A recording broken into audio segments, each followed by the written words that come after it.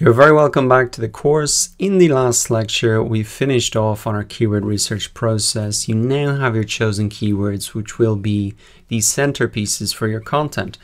So what we need to do now is actually create content around those keywords. And in this lecture, we're going to get started on that process and really move into the on-page SEO section of this checklist. This is the checklist that you will use every time you write a new blog post or create a new piece of content, because this covers on all of the things that you should have on your page to make sure that it's optimized and ready for the search engines.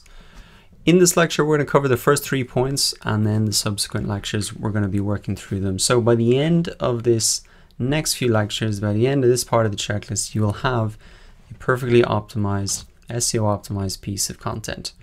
First thing we need to do then is actually come into our website builder and create a new post. So inside WordPress here, it's just posts, add new. It'll be very similar on any other website builder that you have.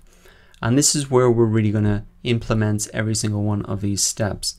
Now I have my Yoast SEO plugin installed here as well. If you have a WordPress site, make sure you have this set up before we get started on this. I installed it a couple of lectures ago, but this will really help you out and remind you to complete all of these 11 steps every single time. If you don't have a WordPress site, don't worry, I've written all of the points here anyway. First thing we want to do is really pick one keyword per page, and the Yoast SEO plugin is a great reminder for this. It shows you focus keyword, so I'm going to pop that in right there, SEO checklist. And essentially what I'm going to do as an example here is rebuild this post I've already made. You're looking at a post here that has followed exactly these 11 steps, but I'm going to rebuild it from the start so you can understand the process and not just the end result. But this is an example that you can come back to again and again and have a look at. Now, after I've picked my focus keyword, what I need to really do is write the title tag. And the title tag is really what appears in these search results here. So we looked at this before. This is the title tag here. This is the title of your blog post, the title of your page. It's an extremely important indicator to Google what your whole blog post is about or page is about.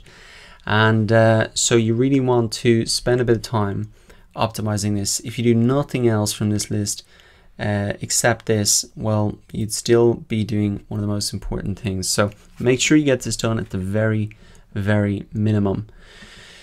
So the thing that you want to think about is every page of your website should have a unique title tag. You'll remember earlier in the course we optimized your homepage title tag. You want to do essentially the same process here for each blog post. And preferably you want to start with a relevant keyword. You want to start with your focus keyword. So I can edit my title tag here inside Yoast and get a preview of it. You can also just add it in up here as well, but I can do the work down here, and I'm going to start typing it in. So SEO checklist. It's best if you can start your post with really the keyword that you're going after. Now you don't have to do that exactly. You can see a lot of these search results haven't started with it exactly, but that's best practice to really start with your focus keyword. Now another thing that you can do to pick up some more searches is add in small modifiers like best, 2016, etc. And you can see that here that people have added these 2016, etc. in here because a lot of people do search for that. They search for checklists, templates, tools, 2016. If there is something like this that would often get updated or need to be updated, you know, people will type in small little modifiers like the date. So you can add that in if you want. And I've actually added that in my title here. If you'll notice, I've just put it at the end. So potentially I can pick up some additional searches for that term if someone types in SEO checklist, but really as well just as an indication that this is up to date and is up to date to the other ones in the search results. So now I've got my keyword in there. What else do I need to do? Well, I need to keep it at a certain length as well. You've got a limit to how long your title tag can be. It can really be 55 characters or less. Otherwise, it'll appear truncated in the search results. Let me give you an example of this. I'm just going to type in home insurance. I want to show you about what it looks like if it's truncated. So I think I saw an example here. Where was it? This is what it looks like if your title tag is too long. It shows the title tag, but then it's cut off at the end and you can see the ...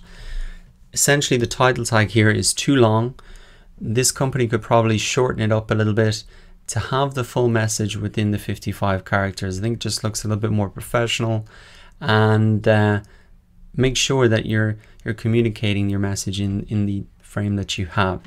Inside WordPress, it'll show you here the exact length that you have. For example, the green is like the good area, and if you start to put in more than that, it turns to red. So you really want to avoid that there. What do you put in here then? I would suggest you really look at the title tags for your competitors as well. Look at what they've done, and you have to think about how can you really stand out. So there are a number of other checklists for me here: 29 points, 41 points, 40 points. So obviously I don't have the longest checklist. I did that on purpose. I want to keep it pretty simple. So I can't compete on the number of points. I don't think that'd be a good idea. So I'm going to try and make it more specific to who this checklist is actually for. And what I'm going to say is SEO checklist for new websites. I actually noticed earlier that this is one of these search terms that I highlighted. It gets 30 searches a month. So I could potentially, after a while, start to rank for this term initially, and then after a much longer time, rank for the keyword SEO checklist. So I can pop that in because it's very relevant to my audience. I think a lot of the people who will be taking this course and looking at the checklist will be brand new websites or looking at it again. So I can just take that keyword, and now I'm really going to be ranking for the longer tail version of this keyword, which is great as well. One other thing I noticed as well, that SEO audit checklist gets 480 searches a month, and so I don't have that exact term in my title, but I can just add this in as well, SEO audits, and people really know that not only can they use this checklist for new websites, but they could also use it for SEO audits as well. So that is really the thinking behind the title that I wrote. I would suggest you follow that process as well. Follow these rules for the title tag, and really have a look at your competitors and think about how you can stand out in the search results, because remember, this is what the end and this is what the process is all going to look like at the end. If everything's stacked up here and somebody's making a decision, you want to try and have a title tag that really jumps out. Now after that, let's look at the URLs. The URL is really the URL for the page, and you can see here mine is just / SEO checklist. So how did I actually set that up? Well, inside SEO Yoast here, you can actually just set this, and you can see how this is going to appear. Very easy to do here. I think what you really want to avoid are URLs that look something like this. Oh yeah, here we go. You know, /p equals 123. Now you want to make your URLs really human readable, and also if you're trying to make it easy for people to remember / SEO checklist, it's easy to know how to get to the page very, very quickly. So you want to keep these URLs as short as possible. By default, what will happen is your whole title will be put into your URL here, but you can just shorten it down to the main keyword, so you can make it easy for people to really get there and remember it. Now I know I have quite a long domain, but if you have a shorter domain and you just say / whatever it is, you can almost say that to people and they will know where to go. So what we have done is really cover off on the first 2 points there. I think the final thing to mention is separate your keywords in your URL with hyphens. You never want to have it like this with underscores, because Google will read that all as one word, whereas Google will read this as separate words. So that's just one final point on that. Make sure that's done there. All right, so we've already got through one of the major parts, really, getting your title and URL and having one focused keyword. I'm going to wrap this up now, and in the next lecture we're going to focus on meta descriptions. This is what really appears here in these search results, and getting it right can massively boost your click-through rates.